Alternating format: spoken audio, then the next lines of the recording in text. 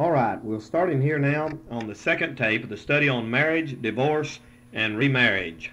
We've already come quite a ways and give you quite a bit of material, and I'm sure you'll have to take that first tape real slow and stop it a lot if you want to write down those references and some of that material if you want to make a study on your own. However, I know that most people don't want to do that. They just want to hear what I got to say, and that's about it. But I hope that for you that really want to study the subject and take some time with it, that you'll do that. We owe it to people to do our homework on this subject and be able to answer them according to what the Bible said. I've had one preacher right after another call me and ask me or meet me somewhere and said, "Preacher, I really don't know what I believe on that subject. I've heard this and I've heard that," and that's one of the reasons why I feel the Lord's placed a burden on our heart to bring this study. As you know, I don't claim to be a teacher or Bible scholar or anything like that. I do claim to believe the Bible, and I do claim to be able to read, and I don't have a whole lot of qualifications in the world's eye, but I believe the book, and the Holy Ghost is my teacher. And so far we've learned this: a marriage is threefold. We've learned that when people are joined together right, it's physical, it's scriptural, and it's legal. The only way that a person can be divorced and marry another and it not be a sin would be to be cut loose entirely from that person, physically, scripturally, and legally. In other words, if a man just deserts his wife and goes and shacks up with another woman, that's sin. If a man goes downtown and just gets a divorce for any reason at all and shacks up with another woman or marries another woman, that's adultery. But what about where a man is divorced for fornication, is divorced physically, is divorced scripturally, and is divorced legally? What about that guy? He's divorced. He's cut loose. He's no longer bound. He's single. And if a person's single, they do not have a wife. Every once in a while you have somebody come to your church and they want to join your church, and people start whispering around and say, "He's got 2 living wives." And normally what they're referring to is that guy had a previous wife in the past somewhere that now he's divorced from. Now the first thing wrong with that is it's ridiculous because it's not scriptural language. The term 2 living wives doesn't occur in the Bible at all. And I'll tell you something else. If a man is physically, scripturally, and legally cut loose and divorced from a woman, she is no longer his wife. He doesn't have a wife if he's divorced from that woman physically. She doesn't live with him. Scripturally, for fornication, and legally, by a legal document from the judge. Go down to the courthouse in Raleigh, in our state capital, and see if that fellow's married. Go to the Bible and see if he's married. Go to his house and see if he's married. He's divorced physically, he's divorced scripturally, he's divorced legally, and if he marries another woman, brother, he does not have 2 wives. He only has one. The only way a man can have 2 wives is to be married to 2 women. Did you get that? The only way a man legally, scripturally, physically can have 2 wives, be married to 2 women. You say, "Well, nobody does that." Well, you just lived around here or where you lived all your life. There's a whole big world out there, friend. There's a lot of places in the United States where men have multiple wives. And there's plenty of places on the mission field where they have multiple wives. And you can't discount or discredit what I'm saying about a man having 2 wives. It happens even around here. A lady in our church who has come to our church several years ago, pulled up one night and caught her husband with another woman. She got out of the car and began to question this other woman. She said, "What are you doing with my husband?" And the other woman said, "I don't know what you're talking about. This is my husband." And lo and behold, that fella had married 2 different women in 2 different states and kept it a secret. Now there's a man with 2 living wives. The term 2 wives, the only way a man can have 2 wives is be married to 2 women. Jesus And the woman at the well in John chapter 4, of course, did not approve of that woman's lifestyle, but he gave the same definition to it as I'm giving to it. In John chapter 4, you know the story there, over there where the woman at the well comes to the Lord Jesus Christ, and the conversation becomes about marriage about him, and the Lord gets the root of her problem. And notice what the woman said in John chapter 4, verse 17. The woman answered and said, I have no husband. Now, she'd been married 5 times and shacking up with a guy. And the woman said, I have no husband. What did Jesus say? Did he say, well, you're a lying woman, you've got 5 living husbands, and now you're shacking up with somebody you're not married to? That ain't what he said. You know what Jesus said? Thou hast well said, I have no husband. He agreed with her. He did not condone it. Don't jump ahead of me. He did not say it was okay for her or all these previous marriages. I don't know what broke them. Probably, maybe sin in her. It more than likely probably was. He did not say it was all right what she had done. What he was saying was she didn't have a husband. Now let me tell you something, friend. When you're divorced from somebody, they're not your husband or your wife anymore. And if a man says, well, this person can't never sing in the choir or teach a Sunday school class because he's got 2 living wives, if a person's married to 2 people, they shouldn't even join your church. And I've heard of preachers feeling real hypocritical. One preacher admitted, he said, the only hypocritical thing I ever actually done, he said, a woman and man come from me and wanted me to perform a wedding ceremony, and I wouldn't do it because I was afraid of what people would say about me, and I just kind of felt like I shouldn't. And I sent them down to the liberal preacher downtown who don't have any convictions or standards or anything, and let him marry them, and then encouraged them to come back to church next Sunday and come to our church. Boy, that's something, you know. That's something. That's something. If a man says, no, it's adultery if you get married, go down there and let him put his approval on you, commit adultery, and then come back here and be in our church next Sunday. That ain't going to work, brother. That ain't going to hold water. You're not going to pull that stuff on God at the judgment. Now, if they are living in adultery, they need to repent and get right before they join a church. Amen? I mean, a man that'll say it's all right for you to go down there and commit adultery and then come back up here and be in our church next Sunday. There's something fishy there somewhere. That man's a victim of peer pressure. I don't think a preacher's got any reason at all preaching a sermon to his young people about peer pressure if he himself is more guilty of it than they are. And I tell you, being an independent Baptist, hallelujah, makes you free to be able to say what God wants you to say. You say, well, aren't you afraid of what the other preacher? It doesn't matter if I'm saying the truth. The truth ain't going to hurt nobody. And, of course, I don't want to make any enemies, but a great day in the morning, I'm not going to let people dictate to me what I can believe and preach just to be accepted by them. Jesus Christ told that woman, thou hast well said, I have no husband. He agreed with her. Verse 18, for thou hast had, past tense. He did not say you've got 5 living husbands. That's unscriptural language. That's not the language of Deuteronomy 24. It's not the language of John 4:18, because the divorce dissolved those marriages, and she had 5 husbands, and he said the one you're living with now, of course, you have now, is not thy husband. In that saidst thou truly. You say, preacher, who in the world started all this mess about 2 living wives? Well, it started a long time ago. You know, the Catholic Church, that's about the only way what they can keep members is to forbid them to ever divorce and make sure that your marriage has to be performed in the Catholic Church. And they've got the idea that they've got this Catholic teaching going around that a person has no scriptural right to divorce at all, and they're the same bunch that teaches a priest can never even get married. And the scripture tells us that is a doctrine of demons. Amen? That's right.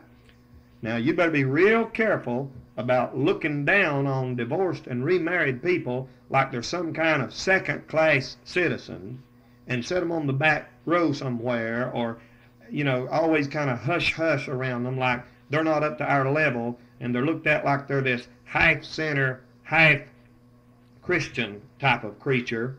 And just because you yourself have been fortunate and God's blessed you and you've never had a bad marriage. And of course, some of these folks that criticize these divorced and remarried people shacked up with 2 or 3 different people before they ever got saved, but just because they never got a legal document and tried to do what's right, they get by with it. Now you think about that for a while and pray about it. I know a fellow who married his girlfriend when he was 16 years old. She was 15 years old. They stayed together 3 months. It didn't work. The marriage was even, I think, made void, or is done. They divorced. And then he got saved. And then he got married. God gave him a great Christian wife after he got married when he was about 20 years old. And ever since then, people's been telling him he's got 2 wives.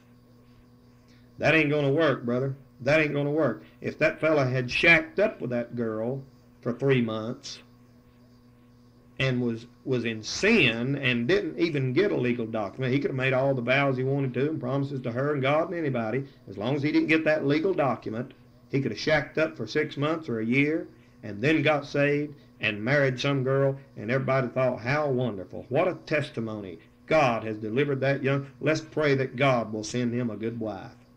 But since he married her and got a legal document and stayed with her 3 months, they would look at that young man and say, you can't never marry again.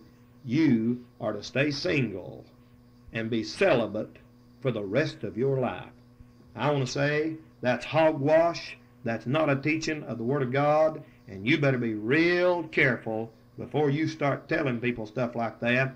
That's not in the Bible, because there's been multiplied tens of thousands of young Christians dropped out of church and backslid and went back to their old sinful ways because they were 20 and 21 and 22 years old and had an unfortunate experience before their salvation, or some of them maybe even after their salvation, and some preacher look at them and tell them, you have to stay single the rest of your life. They're like those Pharisees in the Word of God that said they'd bind men with burdens heavy to be bound. They won't touch them with one of their fingers. And I guess I've done quit teaching and gone to preaching here, but I tell you, it's just hard not to sometimes.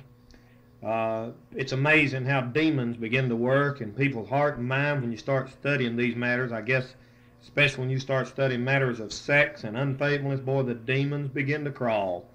I've told a person before, I mentioned some of these things about divorce, and they said, what, you mean just anybody can just up and get a divorce and get married to anybody? No, no, no, no. The Lord took care of that. He laid down the provision. He laid down the cause. He laid down the grounds. And what we're doing is teaching it right straight down the middle of the road, what the book says, not going off to the right ditch, nor going off to the left ditch. There are those people who go off to the right and say, well, I'll just, anytime I want to, we'll just get a divorce and marry somebody else. That's the world's attitude. They're wrong.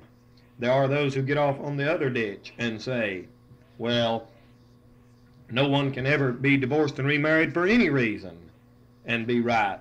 Well, they're wrong too. The book shoots a straight line, and we've plowed a straight row on these tapes so far, and by the help of God, we'll continue to do that. Now, the other scriptures, before we get to Romans 7, are in Mark chapter 10, where they ask him the question, is it lawful for a man to put away his wife, tempting him? And the Lord said, no, if you just divorce your wife and marry another, you commit adultery. We've already covered that. In Matthew chapter 19, if a man just ups and decides to divorce his wife for any reason, the Lord said it's adultery. But he did not say it was adultery in Mark 10 if it was for fornication. He made the same statement in Luke chapter 16 and verse 18, I believe it is, verse 18, that if a man just divorced his wife and committed adultery, or divorced his wife and married another, he committed adultery. But Jesus did not say that it was adultery if that man divorced and remarried for fornication.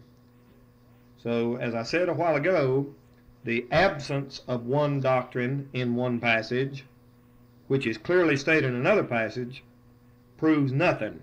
Just because the Lord didn't mention the exception of fornication in Mark and Luke does not make null and void his teaching on the exception in Matthew chapter 19 and verse number 9. Now, we're ready for Romans chapter 7. The non-dissolution teachers, as they're referred to many times, are teachers who teach that nothing can ever dissolve a marriage but death. And notice they have no scripture that says that. Use as their base scripture Romans chapter 7, verses 2 and 3. We're ready to study now Romans chapter 7, verses 1, 2, and 3. Notice we've come along with it just the way the Bible lays it out. We started out in Deuteronomy 24. We talked to you about how that woman, because of hardness of heart there in Deuteronomy 24, was allowed to go and be another man's wife. Then we came on over into the New Testament in Matthew chapter 5, verse 32, I believe, and then Matthew chapter 19, how that the Lord said, no, you can't do it for every cause. That was for your hardness of your heart. I say unto you, it must be because of fornication.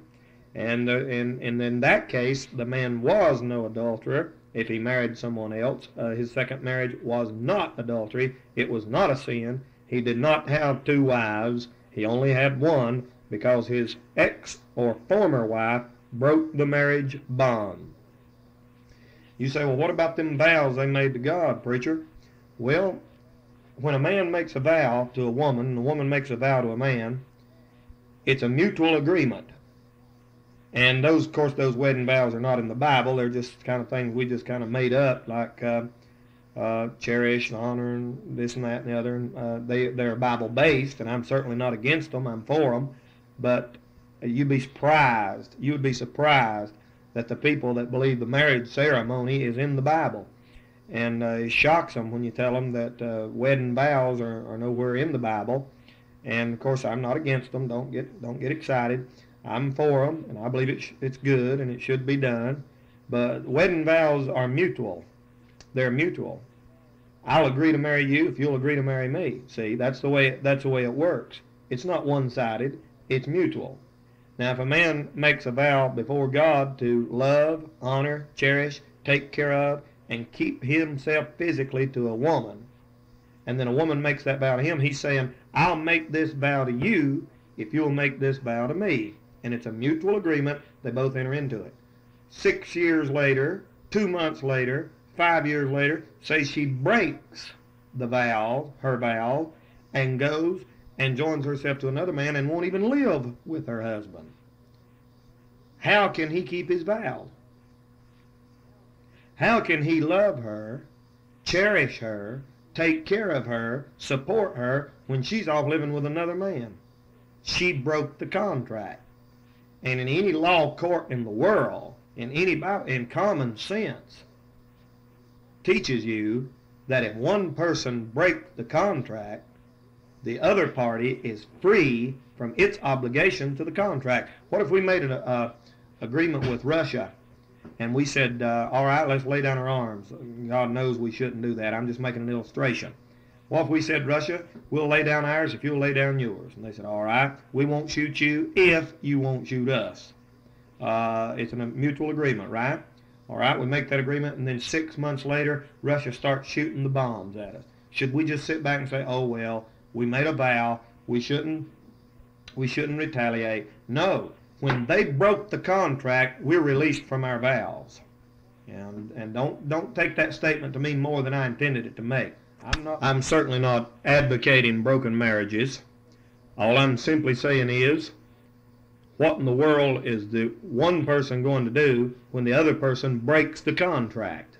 It's impossible for them to keep their bargain, their end of the bargain. If the other person won't let them love them, cherish them, support them, and all of that, they can't do it. What about a case like this?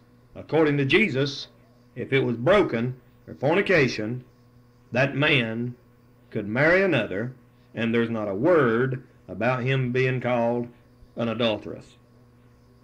I know that a lot of people get real worried when you talk like that because they think, great day, preacher, if you say that, everybody will just start. No, they won't. No, people that love God want to do what's right. People that don't love God's going to find a way to twist it and get around it and do what they want to anyway. People that love the Lord and believe the book, the truth ain't going to hurt them. And that's what these tapes are for. These tapes are to encourage no one to sin. These tapes are to teach the truth, because the truth will clear up a lot of this confusion that we have in our churches today on divorce and remarriage, and it will help people to serve God and know what they believe and why they believe it and be able to back up what they believe, and we'll get off these ridiculous hobby horses of looking down on divorced and remarried people like they've got some kind of a disease and are not up to par with the so-called first-class Christians. I've never felt like that about divorced and remarried people, and even though years and years before I ever dreamed it would ever happen to me, and you never know when or who it might happen to, years and years ago, I always, by the help of God, tried to have a place in my heart and not condemn someone for something that had happened in their past, that they'd got straight with the Lord Jesus Christ. Now we're ready for Romans chapter 7. Romans chapter 7 has been used down through the years to try to prove a point that no person can ever be remarried to another person as long as they have a former mate alive somewhere in the world. And what preachers have done is taken Romans 7:3 and used it as a tool to back up what they believe. And of course, that won't work at all. You never use the Bible as a tool to back up what you believe. You just teach the Bible like it says it and leave it alone and let the chips fall where they will. And that's what we'll do here with Romans 7 and verse 1, 2, and 3. Let's read it. Know ye not, brethren, for I speak to them that know the law. Notice the first thing you'll see in Romans 7 is that he's talking to people that know the law. Do you know the law? Do you know what the law teaches about these subjects? We've been through Deuteronomy 22, been through Deuteronomy 24.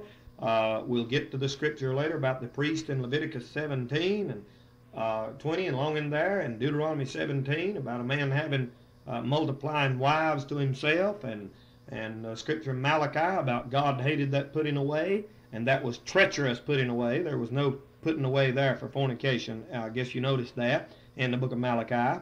Do you know the law? Do you know what the Old Testament says about it? Well, let's read it. Know ye not, brethren, for I speak to them that know the law, how that the law hath dominion over a man as long as he liveth. For the woman which hath an husband is bound by the law to her husband so long as he liveth. But if the husband be dead, she is loosed from the law of her husband. So then if, while her husband liveth, she be married to another man, she shall be called an adulteress. But if her husband be dead, she is free from that law, so that she is no adulteress, though she be married to another man. Wherefore, my brethren, ye also are become dead to the law by the body of Christ, that ye should be married to another, even to him who is raised from the dead, that we should bring forth fruit unto God. For when we were in the flesh, say before you were saved, the motions of sin which were by the law did work in our members to bring forth fruit unto death.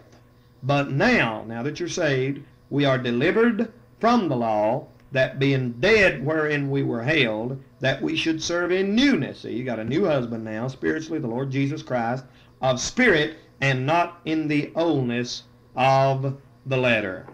Now, let's start at the beginning here in Romans chapter 7 and verse number 2. Notice, the first thing you've got to notice is that divorce and remarriage are not mentioned in Romans chapter 7. Did you hear what I said? Now don't get mad. Look at your Bible. Divorce and remarriage, much less divorce for fornication, is not mentioned in Romans chapter 7. Let's read it. Look at verse 2. For the woman which hath an husband. Now get your Bible out and look at it with me. It's very important that you get this scripture. Don't go just charging in there like a 12-year-old on a bulldozer. You're liable to kill somebody and just make a mess. For the woman which hath an husband. Now look at it. Romans chapter 7, verse 2.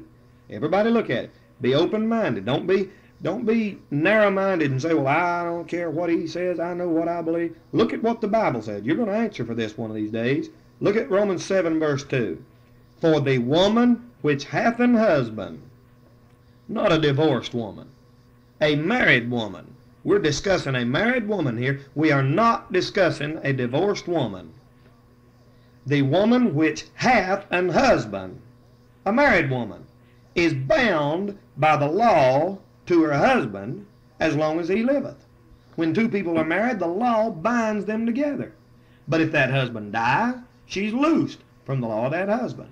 That's what the verse said. What Romans chapter 7 verse 2 says is this. A woman's bound by the law to her husband. But if her husband dies, she ain't bound to him no more. That's what the verse said. Let's read it again. The woman which hath a husband is bound by the law to her husband as long as he liveth. But if the husband be dead, she is loosed from the law of her husband. And mine and your hillbilly language is like this. He said this. If a woman's got a husband, she's bound to that husband. But if he dies, she's not bound to him anymore. Verse 3. So then if, while her husband liveth, she be married to another man, she shall be called an adulteress. Notice it said, while her husband liveth. This is not a divorced woman getting remarried. This is a woman with a husband marrying another man. Nobody in Romans chapter 7 has been divorced. There's no divorce in it. You're reading something into the scripture again that simply is not there. Now notice. It says if this woman who's married goes and marries another man, she's an adulteress. You say, well, she had to get a divorce before she married that up. No, that ain't what it says. That's like Herodias there in the Gospels. John the Baptist told him, he said, it's not lawful for thee to have thy brother's wife. She married old Philip and she married old Herodias. And she was an adulteress, and John the Baptist rebuked her for it. But in Romans chapter 7, verse 3, it says, if a woman that's got a husband goes and marries another man, she is an adulteress. But if her husband dies, she can marry anybody she wants to, and she is no adulteress, though she be married to another man. Now listen. Let's get this straight. Now the first thing you've got to admit, and you may not want to admit this, but Romans chapter 7 is teaching. It's the truth. It's the Word of God. It's inspired. But here's what Romans chapter 7 is teaching. It's teaching that your soul is like to a woman, and that it's stuck to your body, which is likened unto a man. And they're married, your soul and your body. Then when you get saved, your body dies. The flesh dies. That's the man dying, your first husband. And you are free, your soul, to be married to another man, Jesus Christ. Now, any Bible teacher who knows anything about the Word of God will agree with me that that's what that scripture is teaching. Romans chapter 7 is simply teaching. Romans chapter 7 is not a discourse on divorce and remarriage. And you sure are taking it out of context if you try to teach that with it. Like it or not. And you can get mad and stomp your feet, or you're blue in the face, and you ain't going to find divorce and remarriage in Romans chapter 7. Romans chapter 7 is teaching that before you get saved, your soul is like a woman married to your body, being your husband, the husband. And when you get saved, the man dies. Your body, your flesh is dead. Because of sin, it dies, and your soul is free to marry another man, Jesus Christ.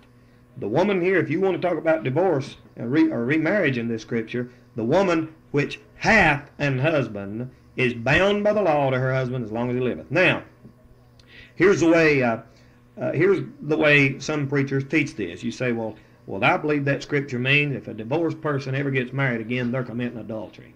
Well, here's how we know you're wrong. Here's the way you read it. Verse 2. Now, I'm going to read it like the opposing teachers would read it. For a divorced woman who had an husband is still bound by the law to her ex-husband as long as he liveth.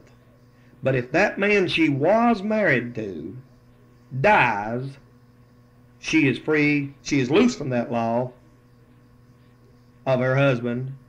And if, while her ex-husband lives, she marries another man, she shall be called an adulteress. But if her ex-husband dies, she's free from that law, so she is no adulteress, though she be married to another man. You say, well, Brother Danny, I think it means that. Well, you're entitled to your opinion, and you can think whatever you want to think, but I know it don't mean that. And you say, well, how do you know? Because that's not what it says. There is not one scripture, one word in Romans 7, 2, and 3 about any divorced person remarrying. This is a woman married to two men. And you can't make anything else out of it without reading something into the scripture that is not there. And I'll tell you, I found out one thing. A lot of these people like to scream and holler about how they believe the King James Bible. When you really put it right down on them and say, this is what it said, you find out they don't believe it at all. They use it as a tool because they know that's what the people like to hear. But when it goes against something they believe or teach, they'll just soon twist the Word of God and read something else into it, as look at their watch to see what time it is and think nothing about it. This is the Word of God we're handling here, friend. And you better watch out about a man who says Romans 7 is talking about a divorced woman that had a former husband, like Deuteronomy 24 said, and then marrying another man, she's an adulteress. Why didn't it say that woman in Deuteronomy 24 was an adulteress? And you say, well, it wasn't God's plan. I know it wasn't God's plan, but it doesn't say she was an adulteress either.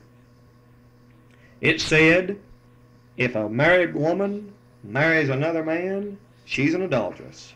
There's no scripture teaching in Romans 7 about a divorced person marrying another woman or another man. In Deuteronomy, she could go and be another man's wife, and God didn't stop it, and God did not say she was an adulteress. In Matthew 19, the Lord teaches if a man divorced his wife for fornication, he was no adulteress. And all Israel honored the writing of divorcement. No one dared in the Old Testament call a divorced woman an adulteress if she remarried. Let me say that again. Nobody in the Old Testament dared call a divorced woman an adulteress if she remarried. Now you say, oh, preacher, you're just trying to cover up for somebody who's been divorced. No, that's not fair. You're judging me. I could turn the same thing around and say, well, you're just trying to cover for some who haven't. See, you have no right to accuse me of that. Some people, when you pin them down with the truth like that, they have no scripture to back up what they believe, and so they just come back with this thing of, well, he's just trying to cover for somebody. Well, what you're doing, I even heard of one preacher who said anybody who taught what I've been teaching was trying to cover up for somebody who's been divorced. That's a big statement, brother. You're accusing a lot of God's men of a wicked thing. Do you think Dr. John Rawlins from Cincinnati, Ohio, who stood in our church in February of 1990 and said the same things that I'm teaching you on this tape, and even stronger, and has been married for over 55 years, and is 76 years old, do you think he's trying to cover for himself? What would he have to gain by saying that? Imagine a preacher getting so self-righteous and so just wrapped up in his own little world that he says that anybody who teaches that a divorced for fornication person can never remarry and it be right is trying to cover for somebody. Imagine that. Imagine a guy saying that Dr. Bob Gray of Jacksonville, Florida, teaches that on divorce just because he's trying to cover for somebody. Imagine a guy saying Dr. Jack Hyles of First Baptist Church of Hammond, Indiana, is just trying to cover for somebody. Or the old Beecham Vic in Detroit, or Dr. John R. Rice, or some of these preachers. Imagine a guy saying, well, they're just trying to cover for that. None of these guys have been divorced and remarried. Now, do you realize what's going on here? You've got a bunch of people being pressured into believing something just because so-called great men, and I'm not denying they are great men, have not studied the subject and have accepted something blindly before digging into the facts. And I tell you, a lot of these fellas have really got themselves into a mess, and I'm sure not glad of it. I hope and pray God will help and bless either one of them, every one of them. And I want to be their friend and be a blessing to them, and they sure have been a blessing to me. But we're dealing with the truth about divorce and remarriage here, and you got to be real careful.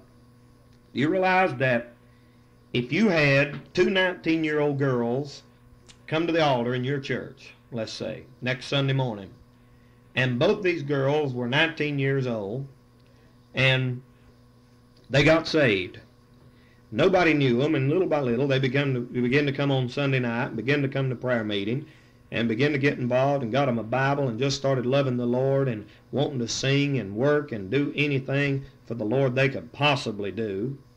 Do you realize that if the people in the church, let's say one of them, run off with her boyfriend when she was 17 years old, and against her parents' will, they finally gave in to it, and they got married.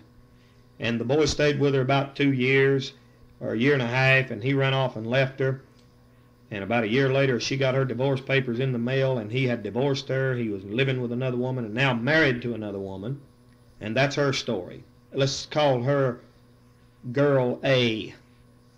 She had been married when she was 17, and her husband divorced her, deserted her, married another woman.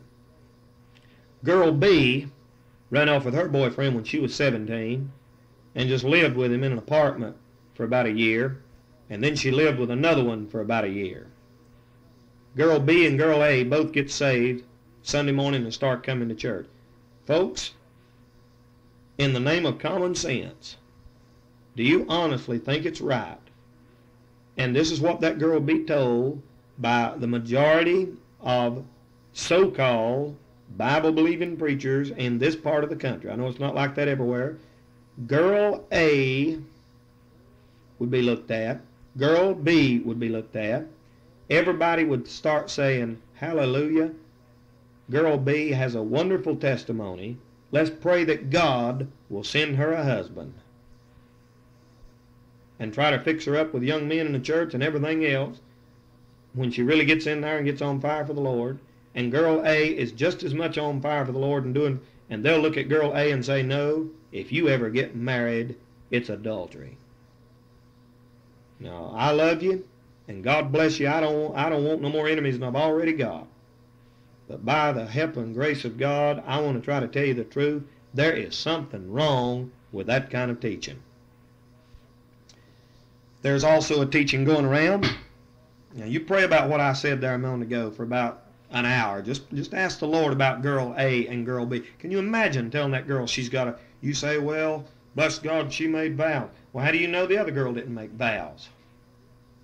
She might have made all kinds of vows to the guy she's living with, and God too. How come she can get married again and Girl A can't? You say, well, because that, you just think that's that legal document.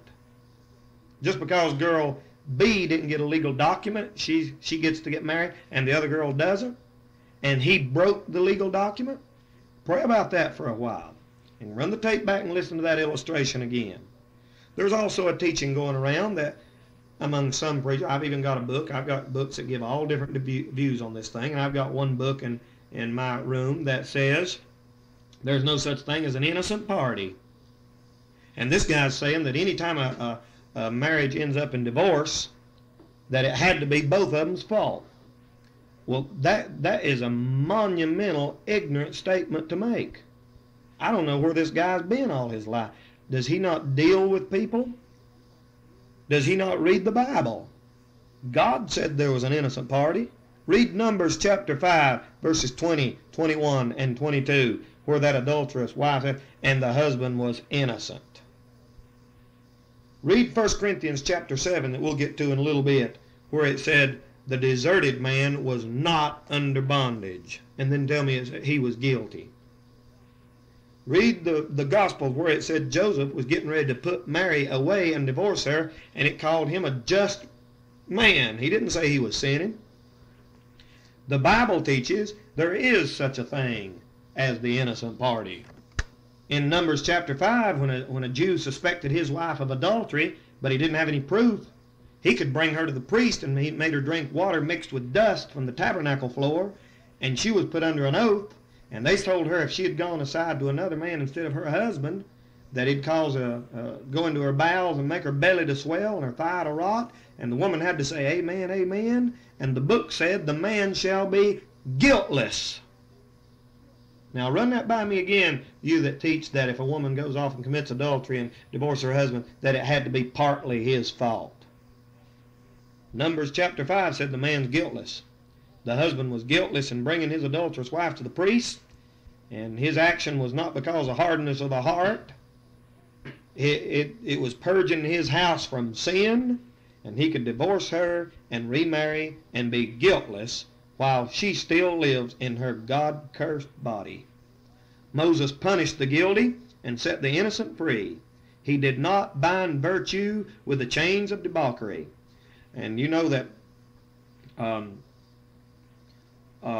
sometimes people are sex perverts and sex criminals, and they go off and rape little children and everything else, and then come home to their innocent mate, sexually innocent, and demand that they become one flesh with them again, and people say they have to do it because the Bible teaches not to defraud. Well, I hope and pray it don't ever happen to you, because you're sure in for a rude awakening. Now listen, as we study Romans chapter 7, we've seen that no divorce and remarriage is even mentioned. Now we're ready to move on to 1 Corinthians chapter 7, the next passages of Scripture in the Bible that deal with divorce and remarriage.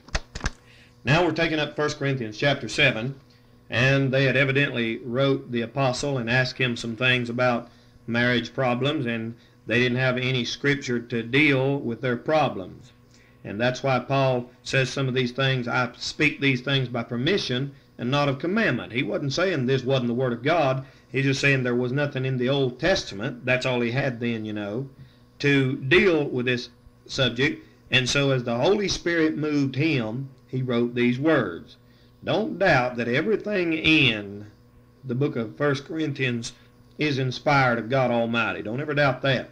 Some people have a lot of problem when Paul said, this is me, not the Lord. All he meant was there was nothing in the Old Testament that God said about this, but I give my judgment, and anybody that believes the Bible believes that the Holy Spirit was inspiring him to say that. 1 Corinthians chapter 7, verse number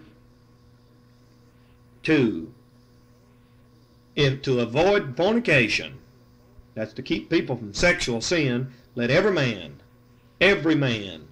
let every man have his own wife, and every woman have her own husband. And then the Bible goes and talk about some, we won't have time to go into all these matters, but it talks about the wife doesn't have power of her body. The wife's body belongs to the husband. The husband's body belongs to his wife. We'll deal with that verse a little bit later on when we're talking about sex perversion and sex perverts. And if you teach there's no divorce for any cause at all, you're teaching that a man can go off and sleep with 15 different women and become a homosexual and come home and bring AIDS home, and his wife can't refuse him. Verse 5. And God help you that it don't ever happen to you, but you better be careful telling people things like that. The Lord's not in that kind of talk. Now, we know, according to the Bible, that unless God gives a man a special gift and calling, it's his will for every man, every woman to be married, except for those few that he has given a special gift not to need marriage. Paul being an example, and eunuchs that are made themselves under the kingdom of God, and all that could receive that saying. So he said every man have his own wife, and every woman have her own husband. Then verse 9 tells you that it's better to marry than to burn.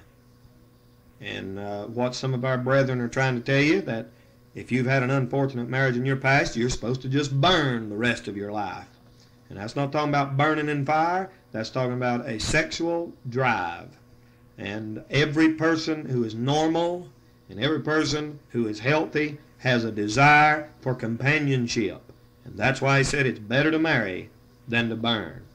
And then we learn in verse number 10 that it's God's will for people to stay together and work it out. And under the married, verse 10, he said, I command, yet not I, but the Lord. See, there's Old Testament for this. let not the wife depart from her husband. But and if she depart, let her remain unmarried, or be reconciled to her husband, and let not the husband put away his wife. Here again, we'll stop right there and continue this study in 1 Corinthians chapter 7 on the reverse side of this tape. Now we're continuing our study in 1 Corinthians chapter 7, and in verse 10 the Lord teaches us a general statement on marriage, to stay together, and I believe it's always God's will that people pray together and work out their problems and never get divorced. I think Christian people should get along with each other and do that is the will of God. He's not talking about one of them committing adultery here. He's not talking about one of them being faithful or deserting the other one. He deals with that down in verse 15. In verse 15 he said, but if the unbelieving depart, let him depart. And here at 1 Corinthians chapter 7 in verse 15, we introduce an entire new thought in this study that hasn't been brought up in these other scriptures.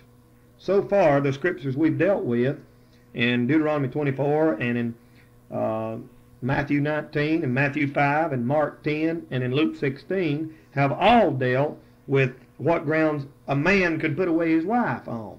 And so far, our study has dealt with what right does a person have to divorce their mate. Now we're going to talk about a case. What happens when you get divorced by your mate and there's nothing you can do about it? And this brings in a whole new line of thought, and the Holy Spirit this isn't covered in Deuteronomy 24, Matthew 5, Matthew 19, Luke 16, or Mark chapter 10.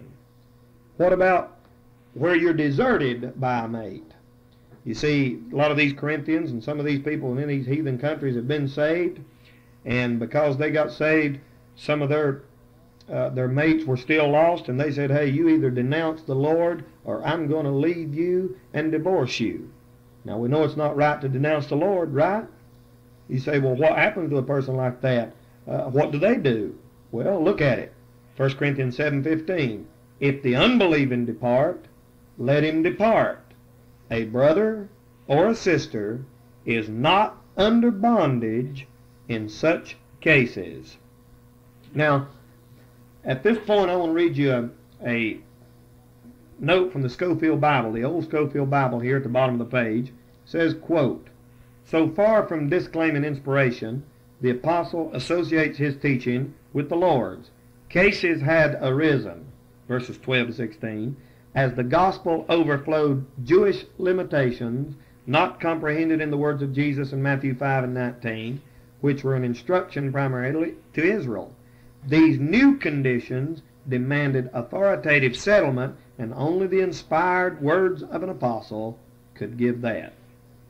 Now, what he's saying there is that this situation, a case like this, such cases, as it's called in verse 15, was not covered by the statements of Jesus in Matthew 19. So, the Lord, the Holy Spirit, through the Apostle Paul said, if the unbelieving depart, if that person just will not live with that mate and leaves them and divorces them, that they were not under bondage. Now, here we go. What in the world does that mean? Not under bondage. Notice that all we've studied thus far has been about the opposite. What right does a person have to put away their wife? We haven't studied so far what happens to people whose mate divorces them and they have no choice in the matter. And the answer of the Word of God to them, and you meet a lot of people nowadays, you meet a lot of people that come to your churches and come to the altar and get right with God, and you begin to talk to them and they say, I was married and my husband or my wife left me and divorced me and married another person. What am I supposed to do? Well, I don't know what you're going to tell them, but I'm going to tell them what the Bible says. The Bible says they're not under bondage. And you say, well, what does that mean? It means exactly what it said. Look it up in the Scripture. In the Bible, you're either bound or you're free. And if you are not under bondage, you are free. And if you're not free, you're under bondage. That can be proved from the Scripture. When two people are married, they are tied to each other. You ever notice that? You ever notice when somebody talks about getting married, they say, no, I don't want to get married. I don't want to get tied down. And the idea that people have, and it's scriptural, is that when two people are married, they are literally bound to each other. They are tied to.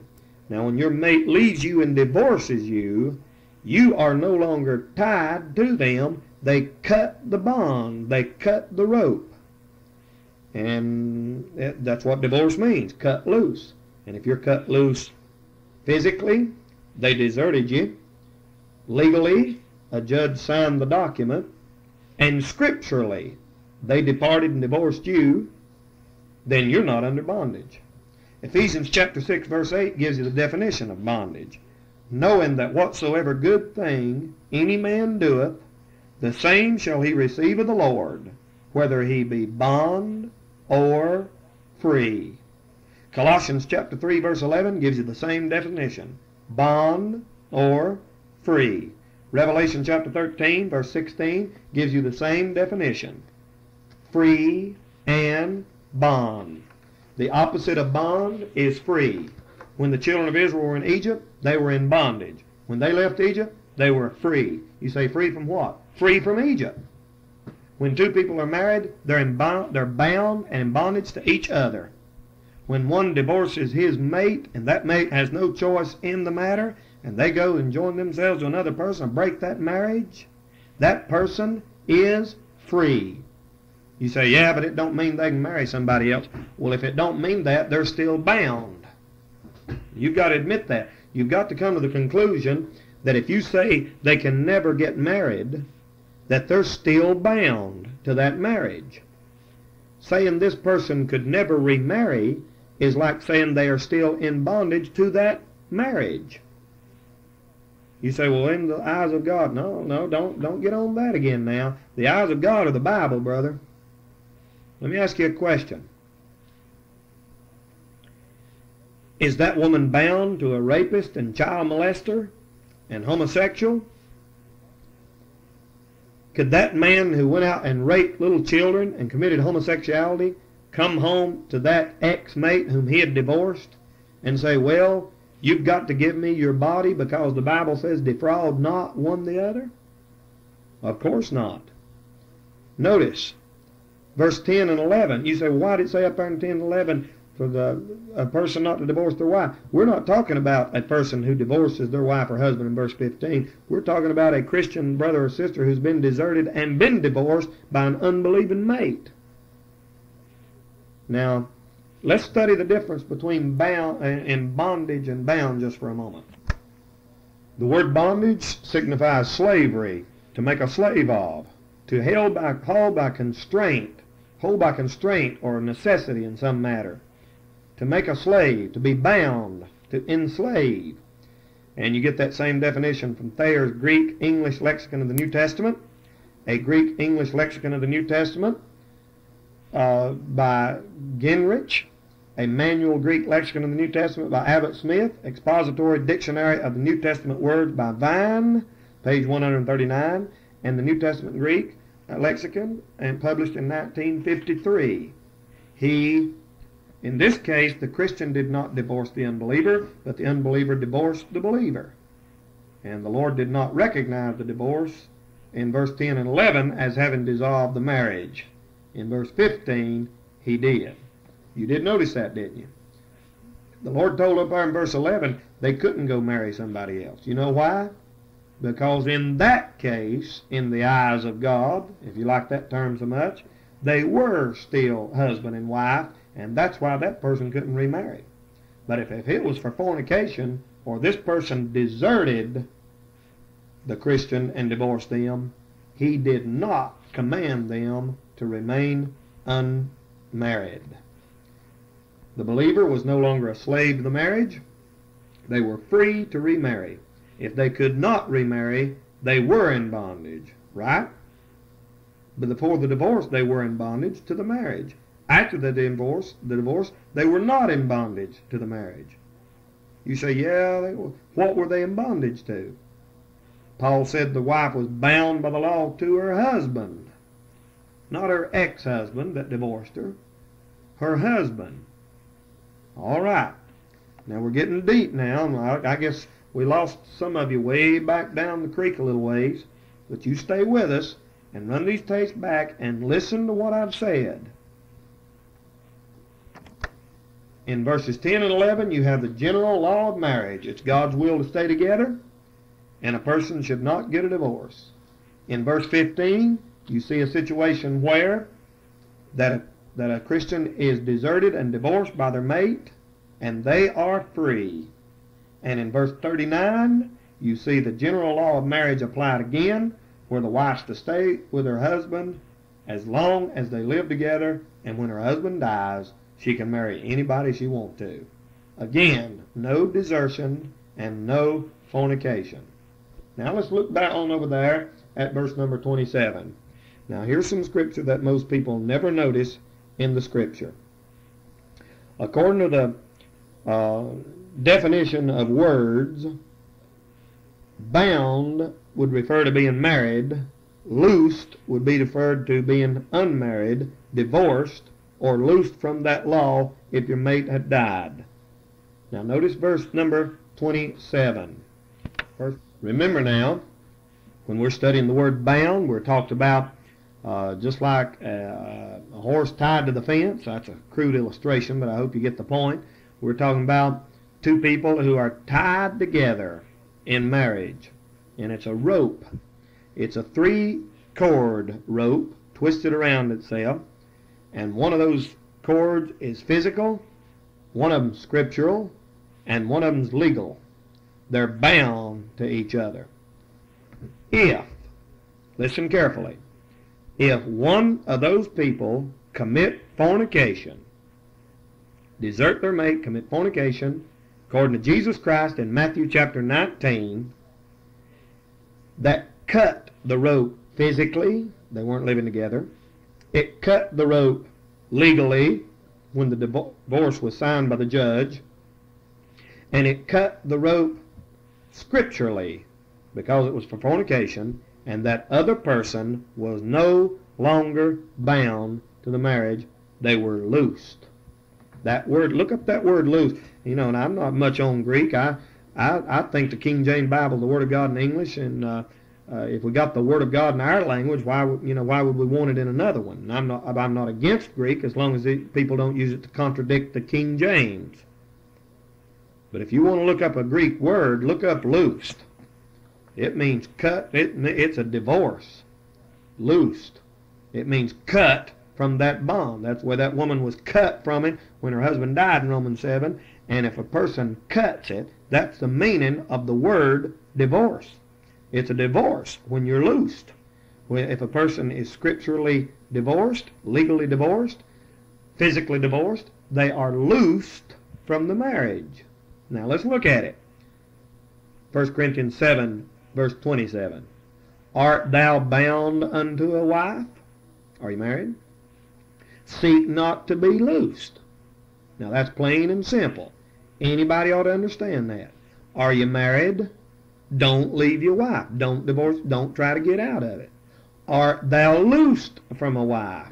Are you divorced? Have you been cut loose from that marriage? Seek not a wife. That means don't just go around looking for a mate all the time. Verse 28.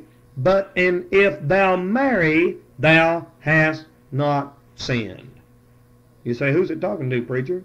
The fellow who's loosed from a wife in the bottom of verse 27. Let's read it again. Art thou bound unto a wife? Are you married? Seek not to be loosed. Don't try to get a divorce and get out of it. Art thou loosed from a wife?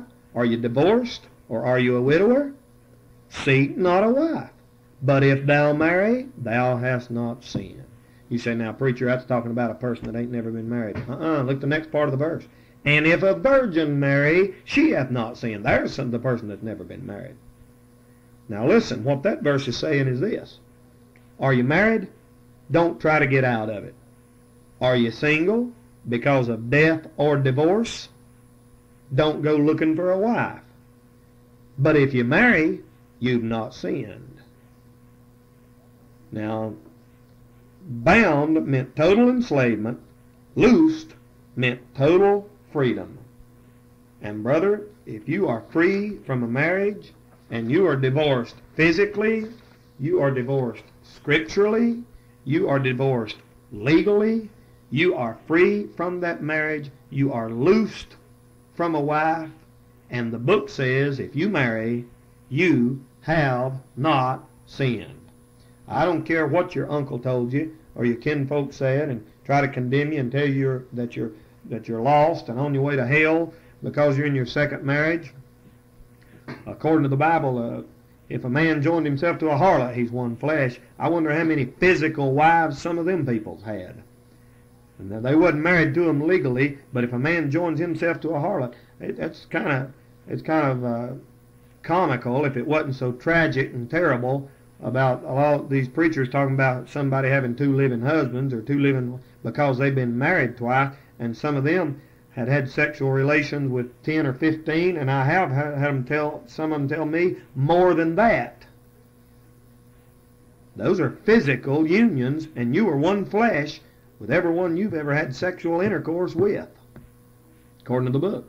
Now, that stings like an adder, and I know that opens some old wounds, and that, I mean, my words are like acid being poured, on something, but nevertheless, the truth's the truth. And I know that a lot of people will get mad, and they won't like me no more after this, but I believe the people that love the truth will appreciate it, and it'll help a lot of them. Truth never has been too popular, but it can sure stand on its own 2 feet. Are you bound to a wife? Don't try to get out of it. Are you loose from a wife? You out of a marriage because of death, or your mate deserting you and divorcing you, or a divorce because of fornication? Are you loosed? Don't go out looking. Wait on God. Pray. If you're in that position, just pray. Are you a widower or a divorced person? Don't go looking around.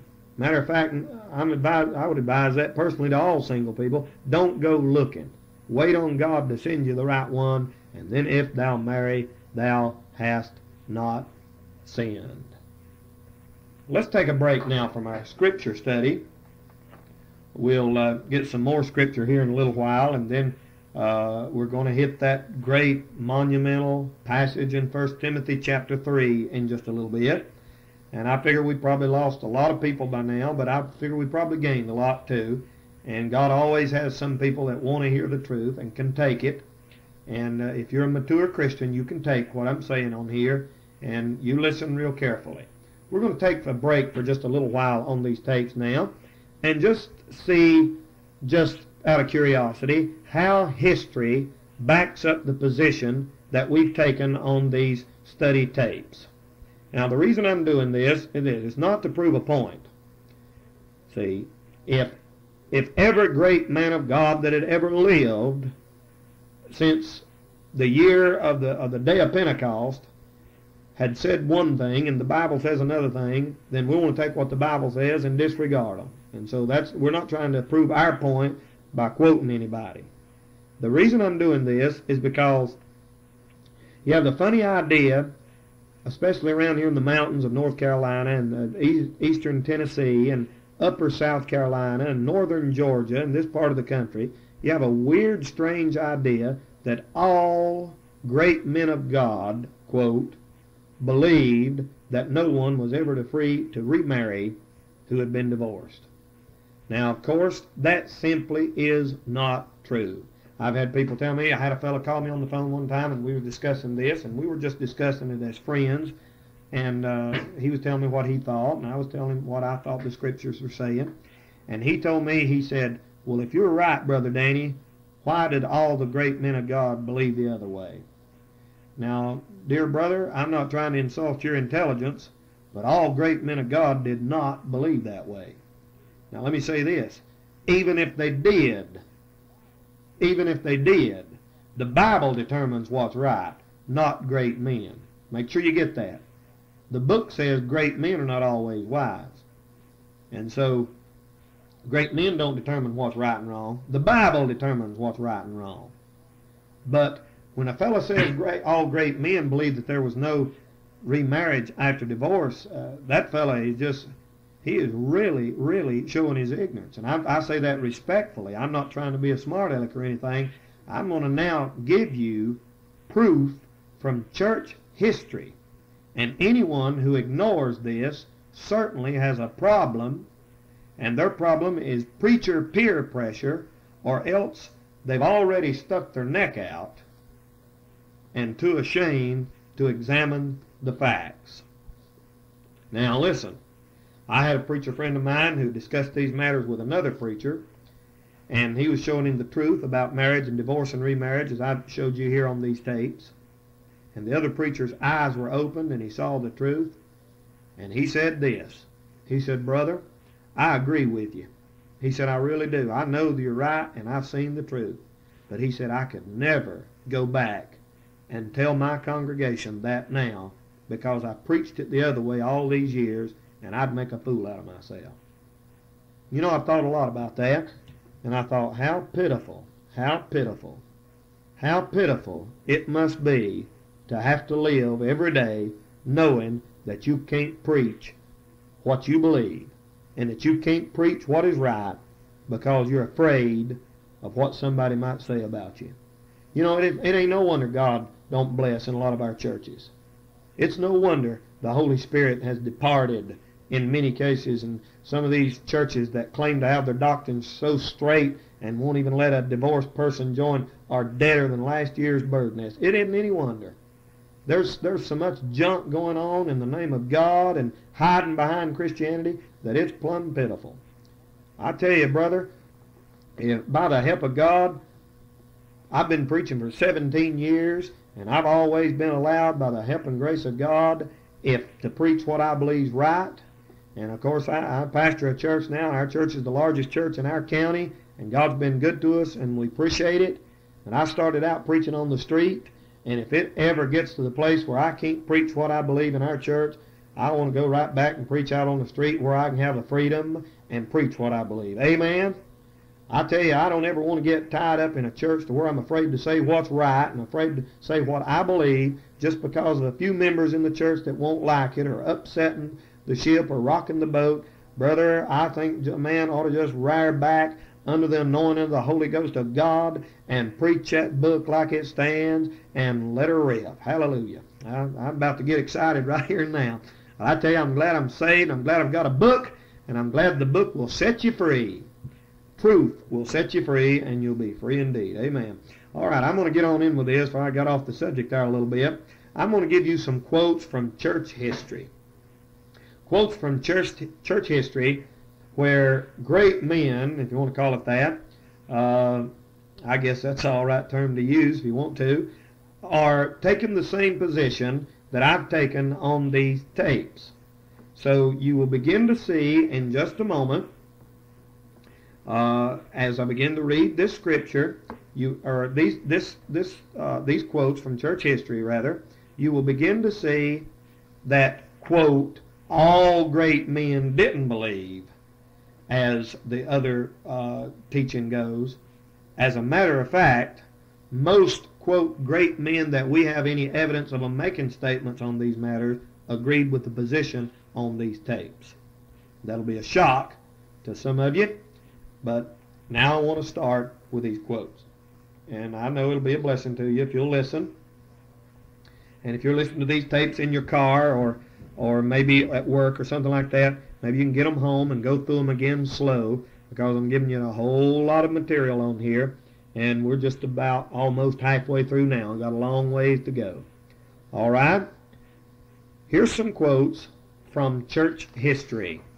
All we're dealing with right now is the scripture in 1 Corinthians chapter 7. You remember what I talked to you about a while ago in 1 Corinthians chapter 7 about the deserted party being free to remarry? You say, well, Lord, nobody ever taught that till the last 10 years. Now, just because you didn't hear it, friend, don't mean nobody ever taught it. All right, now you ready? You ready to find out how wrong you are? And I'm not trying to be smart. I'm just trying to tell you the truth. Here we go. The Protestant commentators of the 16th and 17th century, or the large majority of them, draw the liberty of remarriage after desertion from the word of Paul, 1 Corinthians 7:15. You know what that comes from? That comes from an essay on divorce and divorce legislation by Theodore Woosley, D.D., LL.D., page 134, 135, published 1869. Now tell me that nobody believed that till the last 10 years. You know what he said? Quote. This is a quote from Wolseley's book, page 135, published in 1869. Quote, "She is not bound to remain unmarried and to wait for or to seek for reconciliation." Now let me run that by you again. Now I'm not saying I condone or go along with all these men that I'm getting ready to quote. All I'm trying to do is shoot down this ridiculous, ignorant rumor that is being circulated by preachers that nobody ever believed this way until the last 20 or 30 years. It's ridiculous. 1869, quote, "She is not bound to remain unmarried and to wait for or to seek for reconciliation." Did you get that? Theodore Wolseley, 1869. All right? Is that far enough back for you? Listen to this one. Quoted by Wolseley on page 79. And this was written by a German theologian who lived between 1789 and 1850, and in church history in Berlin from 1813 wrote this, quote, "Protestant exegesis has understood the apostle, 1 Corinthians 7:15, to the effect that in such a case the Christian party would be authorized to enter into a new marriage." Now listen. Remarriage after divorce was allowed by the church leaders in the earliest centuries of the church, on the exception of Matthew 5:32, Matthew 19:9, 1 Corinthians chapter 7 and verse 15. You want to go back further than that? How about 185 AD from Origen? And I certainly don't agree with all that Origen said or taught. I'm just telling you that people believed this before me and you got here. 185 AD, quote, "Some bishops in his time permitted a woman to marry while her former," well, I'm glad they got it right, "husband was living." Notice how scriptural people talked then and how unscriptural. Her former, well, I'm glad they got it right, husband was living. Notice how scriptural people talked then and how unscriptural people talk now. And we hear a lot of criticism about these Christian rock groups, and I preach against it too, about being unscriptural in their song. A lot of times we're just as unscriptural in our ridiculous statements about matters like we've been studying here. Let me give you the pulpit commentary. The old pulpit commentary, page 251, volume 44, the old edition, says, quote, 1 Corinthians 7:15 is generally adduced as the Bible warrant for the view that willful desertion is sufficient reason for divorce. Such desertion is de facto rupture of the marriage and stands on the same footing as adultery. All right, let's get another one. This is from the Encyclopedia Standard Bible, International Standard Bible Encyclopedia, around 1899, from the Erdman Publishing Company, 1950, wait a minute, I'm sorry, from the Erdman Publishing Company, I believe, and it says this: 1 Corinthians 7:15 allows remarriage where a Christian partner is deserted by a heathen. All right? How about this one? Hastings Dictionary of the Bible, page 586. You say, when was this written, preacher? Nobody ever believed this till 10, 15, 20 years ago. Well, this was in 1918. Quote, "If the unbeliever wishes to dissolve the union, it may be dissolved." And that word dissolve means it's as if they had never been married. Let me give you another one. Notes on the Epistles of Paul by Bishop Lightfoot, page 226. Quote, "The deserted party seems to be left more at liberty to marry another person. it does not seem reasonable that they should still be bound. In such a case, marriage would be servitude indeed. That comes from Matthew Henry's commentary in 1 Corinthians 7:15. The first quote was from the epistles of Paul from Bishop Lightfoot. All right? This is from the Oxford University Press, page 257. Quote, this divorce authorizes remarriage. It would seem authorizes remarriage since the believer ceases to be bound. His previous marriage is now disqualified. Now remember, I'm not condoning all these folks I'm quoting. I'm getting ready to quote a bunch more church historians in just a few minutes, but just keep in mind, I'm just giving you evidence to support what I'm saying, that people did believe this in 1200 and 1100 and 900. They always have since the days of the church, because that's what the Bible meant and does mean now. All right? Baker's Dictionary of Theology. Quote, Paul addresses Christians in verse 15 there in 1 Corinthians, who are joined in mixed marriages to unbeliever, which Christ had not considered when addressing Jews, namely that if the unbelieving spouse desires to break the marriage bond by deserting the Christian, the latter is not bound, but is free to remarry. All right? How about some of these fellas like this? A work called A Companion to the Bible by Oxford Press. Quote, the Eastern Church consistently saw in adultery a legitimate cause of divorce which permits the remarriage of the divorcee. How about from the Pulpit Commentary again, volume 36, page 96. The Oriental and most Reformed churches hold that, in the accepted case, both husband and wife may contract a fresh marriage. Now, few people know the historical facts about this divorce issue. They heard somebody preach something, or they heard somebody said something, and they just make popish statements without having studied it out.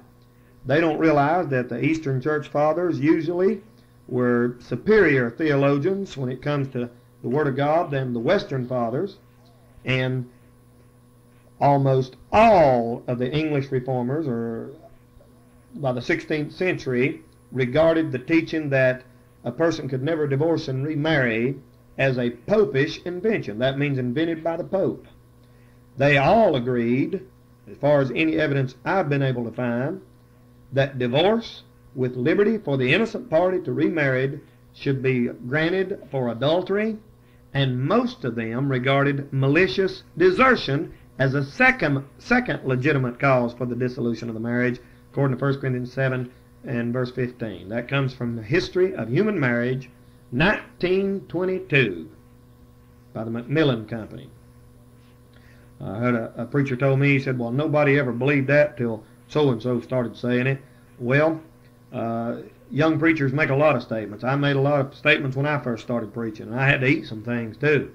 And if you're too stubborn to ever go back and eat some things when somebody shows you you're wrong, then God can't bless you and use you like He wants to if you're not willing to face up to the truth. You don't have to worry about your reputation. You don't have one.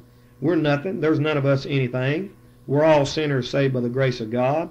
There's no use in us strutting around like we're a big shot when all we are is sinners that would be in hell or on our way if it wasn't for the grace of God. Just face up to the truth, and God will bless you, and He'll help you. Now, another opinion on Essay on Divorce and Legislation, Essay on Divorce and Legislation by in 1535, allows a woman whose husband had absconded several years before to marry again, according to the decision of Paul and according to the former practice in Christendom, as a similar case cited by Eusebius from Justin and the example of the Fedolia show. Now listen to these quotes, and I'm sure you wouldn't deny these men were, quote, great men. Quote, Martin Luther, 1 Corinthians 7:15, This is from the Reformation Writings of Martin Luther, page 307, Lutterworth Press, from London. In Martin Luther's day, he said, quote, "Here the apostle rules that the unbeliever who deserts his wife should be divorced, and he pronounces the believer free to marry another." Now tell me that Martin Luther is one of these modern day compromising, soap opera, brainwashed televangelist or backslid Baptist preachers who's just going along with our current divorce rate. Look me right straight in the eye and say, every preacher who teaches that, it's just because there's so many people in the congregation divorced and our divorce rate's 53% and he's trying to cover up for them. Was Martin Luther trying to cover for them? Quote, "Here the apostle rules that the unbeliever who deserts his wife should be divorced, and he pronounces the believer free to marry another." Do you believe that man loved God? Do you believe that man was sincere? Are you kidding? All right. What about mcclurg and Strong Encyclopedia, Volume 2, published in 1878? Quote, on the Church Fathers. The Church Fathers, to some extent, understood 7:15 of 1 Corinthians to mean at liberty to contract a new marriage. This is from the 20th Century Encyclopedia of Religious Knowledge, page 344, published by Baker Bookhouse. Quote, "Many spiritually minded pastors believe that adultery or willful and permanent desertion can kill a marriage as surely as though the innocent party were in his grave." Now here's a quote from the Archbishop of Canterbury. This might surprise you. Quote, "Clearly St. Paul's direction is that a valid marriage may be in these circumstances ended and a new marriage entered into." You can see also a Manual Greek Lexicon of the New Testament by Abbott Smith, page 273, published in 1921. You can see a Greek Lexicon of the Roman and Byzantine period, page 723, published in 1887, and numerous other works that we won't take time to cite right now. And we'll give you some more quotes from some of these other, quote, great men. How about this one? 1906. Has the opinion of the divines since the Reformation has leaned toward the view held by the Eastern Church. That means a person could remarry after divorce for fornication or adultery. Now, that word loose there in 1 Corinthians 7:27 that we looked at a while ago, where it said, "Art thou loosed from a wife?" According to the Thayer's Greek English Lexicon, page 384, means divorce. Quote, "A loosing of any bond as that of marriage, hence once in the New Testament of divorce." 1 Corinthians 7:27. "Art thou bound to a wife? Seek not to be loosed." Art thou loosed from a wife? And according to Thayer's Greek English Lexicon, that's speaking of divorce. Seek not a wife. Next verse, "Nevertheless, if thou marry, but an if thou marry, thou hast not sinned." Now why didn't Paul tell that divorced man to remain single? Well, it's all because of the cause of the divorce. And that makes all the difference in the world. Now let me give you what some of the great reformers said about divorce and remarriage. And then you begin to realize that the folks in Christianity who believe like I'm teaching you on these tapes are not in the minority at all, but it seems like over church history would be the majority. Listen to this. Martin Luther in the 1500s.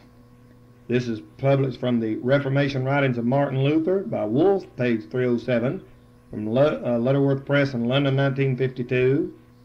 Quote, I marvel even more that the Romanists do not allow remarriage of a man separated from his wife by divorce, but compel him to remain single. Now here's something some of you Baptist preachers better get.